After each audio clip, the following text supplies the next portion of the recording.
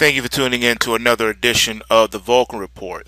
This report is for trading on Tuesday, May the 10th, 2016. This is a midday snapshot, excuse me, looking at crude oil futures. You can see right now the market is strongly supported at the $33.72 handle, which should carry it out for the rest of the week. We don't see this market pulling back any more than the trend line support purple line here at 39.76. I think this market wants to break out beyond 50 and above and continue to track from there. Momentum here is leveled out a bit, but the market is still in an overall bullish stance, and it's trying to get a close above the trend line resistance, which is at 44.51. So a close this week above 44.51 would set the stage for higher prices going into next week. Taking a look now at the U.S. dollar. The U.S. dollar has powered up a bit. As you can see, if we bounced off this support low from last week's Fed intervention into the U.S. dollar, you can look forward to the Fed continuing to operate in the U.S. dollar. They need to keep the dollar strong. They need to keep oil as cheap as possible, and they need to crush the precious metals and put money behind the bond market continuously in order to keep the house of cards going for the next couple of months, at least until the election if possible. But they are losing control and losing their power overall in these markets. I'll be doing some videos on that in the days to come, but for right now, just want to look at the technicals. Right now we have upward resistance at 95.19. A break above 95.15 will put this market in play to get back up to the 98 handle, and then a retest of par at 100. Right now this market has no support. Alright, you are in free fall from back here. So the only real support we have, looking at it right now, is going to be last week's low at 91.88. A break below 91.88 puts you well into the 80s. A break above 95.19, we start marching back toward 100. Alright, taking a look now at gold. At our gold futures, we have strong support for the week at 1236.80. We need to stay above that. If that is broken, then the market quickly goes to the trend line support areas of 1222 and 1186.90 respectively. That is right here, 1186.90. A break below that, we have no more support until we get all the way back down to the 1045.70 right here. And that is our gold market. Alright, looking ahead now at silver. Silver strongly supported at $16.01. Remember I said that $16 support was going to try to play out, so I see the market trying to get close to that and test that. As long as the market can stay above 1601, the market should be strongly supported for another test of a leg up. If not, 1601 is taken out, we have no support until we get back down to 1350, so the market will be wide open, especially if it drops below the Kumo cloud here, and momentum is negative and pointing down. Alright, taking a look here at the NASDAQ. NASDAQ is getting dangerously close to a negative pulse wave situation. The weak support is at 42.53.5. If 42.53.5 is taken out, this market will crash, and we have no support. We have no support. It's in free fall at that point, and we're looking at a possible 200 to 400 point move to the downside if the support is broken in the NASDAQ. What I think they want to try to do, if they can do it, is to try to get back up and push toward 46, but that's going to end if we can't stay above 42.53. And that's about 100 and some points away from where the market's trading at now. So momentum's good for right now. So we'll see if this can keep going or not. Okay, switching our focus now to the Dow. The Dow has support at 17,042, and right now this market is trying to power up and break the 18,000 handle, which is up here, and it looks like it's trying to definitely do that.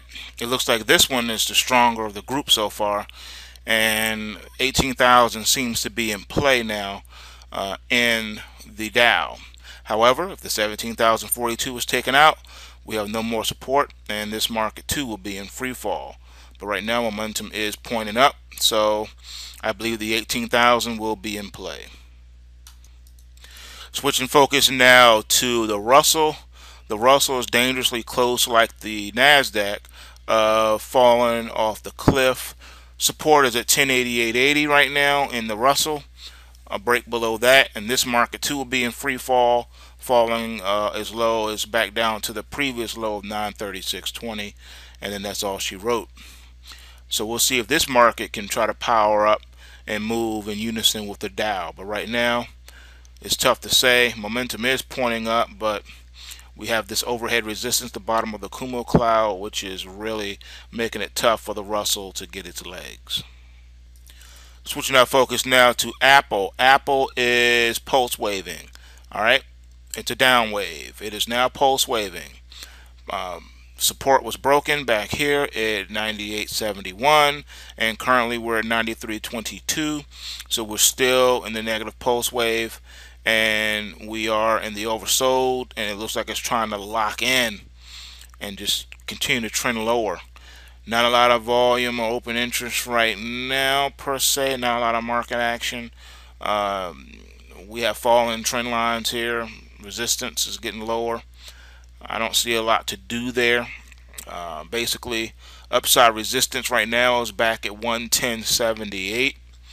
I see this coming down as this market moves lower. So my foreshadowing would say that this has some more downside, much more downside to go. Especially that this is now going into, the third week, and we have no retracement whatsoever off this prior low here. We're still there, hanging out there. No retracement. At least a 50% retracement right now would put us back around 98.33, and that resistance is a strong resistance by itself. So I don't know. I say this market is still weak. I don't see any recovery happening here, unless people decide they have fallen in love with the Apple again. They want to bid it up, but right now it's under liquidation and distribution. All right, looking at Google. Google's strong. Its support is at 669.34. We don't want to see that taken out, because if that's taken out, then this puts itself in free fall, headed toward 550 in a fast way. But right now, this market wants to continue to move higher and get back up toward the $800 mark. Right now, it's pulse waving and it's moving positive. Momentum's pointing higher, nowhere near overbought yet. So this one has an upside way to go yet. So it's still looking strong. Facebook is still powerful as well. Wants to try to take out that 120.79. Don't know how much more higher it's going to try to go, but right now it's strongly supported at 103.77. As long as it can stay above that, it's looking good. First line of support is at 115.88. Second line of support is going to be at 110.10, and then our third level of support is going to be at $100.22. So this blue support line, purple support line, orange support line, respectively. Looking good right now. Overbought, but looks like it may be trying to lock in and take off higher. So this is one to watch. All right, looking here at Amazon, the talk of the town. Some analysts are calling for $1,000 Amazon. You know what happens when these stocks get overpriced? They start doing splits. Reverse splits, negative splits, splits and tops of splits, banana splits. You know it, they split. So any way you put it, it's powerful. It can't be denied. It's breaking away here, gapping up. What can you do? Overbought, but trying to lock in a trend here. And this one looks to go much, much higher. As long as the 563.14 support holds, this market's good to go. And this one has first line of support 649.78, 607.99, and 553.74 respectively. Here, here, and here. So this one's also another one to watch.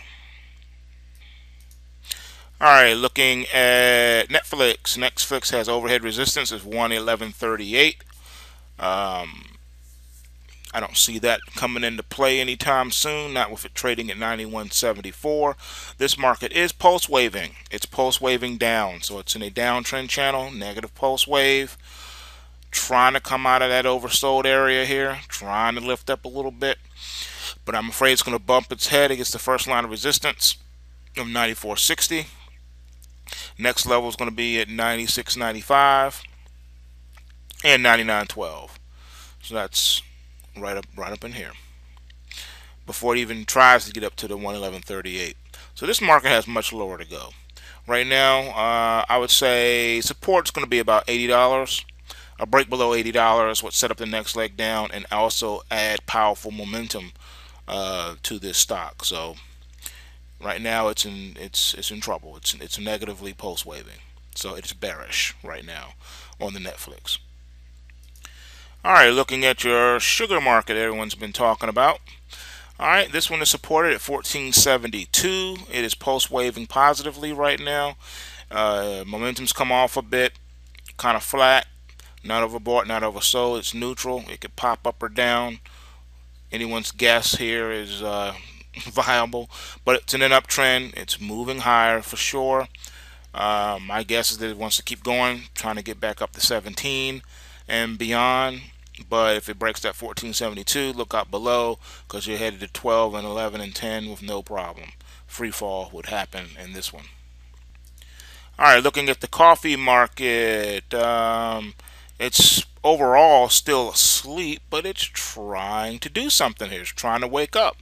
Broke out from the 122.43 handle, got as high as 136.40, pulled all the way back. It's in a negative pulse wave position right now with no follow through, trying to reverse. Right now 136.05 is in play. That 136 level's taken out. It could probably shoot to 150, 160, 170 easily up here. Coffee, when it's alive and well, can be a violent market. It's a very thinly traded market, but it can get up and go. It can move like the stock market of the 90s. So if you're going to play this one, you got to keep your eyes and ears open and know about the freaky trading hours and all that, and keep a close eye on it, because if it gets away from you, it can be violent. It can be massive. So watch out for coffee. It is prone to violent outbursts up and down. Alright? Historically speaking. If you're new and you've never seen it before, take my word for it. Keep your eyes and ears open on this one. Alright, here is the soybean market. As you can see, it's taking off, it's lifting off. Just be careful when you're trading some of these commodities. They have limits. You don't want to get stuck on the wrong side of a lock limit move. If you do, it can be curtains for you. Historically speaking, grain markets are wonderful to trade, very well supported with liquidity and open interest and volume. You can get in and out quickly, easily, no problem. But just understand, when these grain reports come out and stuff, it can blow your head off. It can rip your face completely off to the white meat if you're not careful. Alright, it can lock limit on you. It can lock limit for days. Alright, if you don't know anything about lock limits, you're going to want to read up on it, because each day a market locks limit, it expands its limit for the next trading session. So if 3 points is the limit for this market today, it could be 6 or 6.5 or 7 points tomorrow. Alright, and for those of you who want to play in the big boy commodity markets, be very mindful. Some of these futures contracts have lock limit moves, and some of these historically are incredibly violent, apocalyptic type markets. Need I remind the old timers that listen to this channel about pork bellies a few years ago that got delisted from most brokerages that won't allow you to trade it no more? Because if you remember a few summers ago, that market went lock limit up every day for the entire summer. Can you imagine the millions of dollars someone was probably faced with deficit and then by the time the thing reversed, it reversed almost instantly.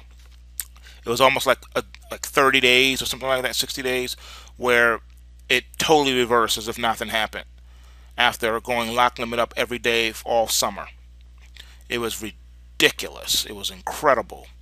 So yes, these are your bankruptcy markets. All right, be careful, because they can bankrupt you quickly if they lock on you, and then you can't get out of the market. You can't unwind your position. It's impossible. So just understand that. Play these, but play them close, play them smart, so you don't get hurt. All right. And as you can see, this thing is locked in. This uptrend is locked in. It's done. It's bullish now. It's trading above the Kumo cloud and it's waiting for the trend lines to follow suit. You're getting a cross right here, nice golden cross right here. Once it crosses up and out of this Kumo cloud, it's going to lift these markets to new heights. And it's looking, it wants to go to $12. So beans in the teens for the summer is looking like it's in play. It is looking very sexy right now. We're looking very tempting to get involved. You probably want to wait for a pullback, and just be careful. This market is about to break $11 right now. This market right now, as I'm doing this video, it's up 63 points. Okay. Soybeans moves like the S&P 500. This is a soybean chart. It moves like the S&P 500, so it's $50 a point. So this is the equivalent of the S&P being up 63 points right now. All right, this is not a game for children. This is not a kid's market. This is a big boys market. All right, when these grains wake up, they can be explosive. So this is all USDA related today. So that's why you have this. And just understand, once these commodity markets wake up, it might be monstrous, and it could be foretelling. The dollar index, as I showed you, is at it was at 94.25 right now. Okay, and it's powering up, or at least trying to, because the government's intervening. But yet your commodities are popping with it. That could be a little scary. That could be telling us that something's around the corner, that government's not going to be able to hold on to this much longer. And I said we're going to make some videos, a series of videos on that. But for right now, this video is getting long in the tooth, so I'm going to have to cut it here. But I just wanted to show you what's been happening. Now let me show you one more here. This is your live cattle right here. See, the live cattle's in a bear market. It's struggling. It's collapsing in price. It's trending down, negatively pulse waving. All right, here's the feeder cattle. Feeder cattle usually trends a lot better than the live cattle, but you can see it's negatively pulse waving too, downtrend channel, trying to reverse off the lows. On this one, the 159.61 is in play, and a break above that will put us to the trend line resistance at 172.76. And then we have an error pocket between the trend line and the bottom of the Kumo cloud, but because this is pointing down like this, probably going to smack the price down even if it does get up to that, barring some other event like a shortage or something like that. If supply and demand gets out of whack, it could push it higher up back to 220, but I doubt it. Right now, this is where we are, but we do have to watch the 159, because if that triggers, then we could get action like we did here. And it did break out and rally a little bit before pulling back down again, so something that needs to be watched. I think rallies are going to be sold in this market. So anyhow, I just wanted to encourage you. Just remember, bulls make money, bears make money, and pigs get slaughtered. Remember to take what you can and give nothing.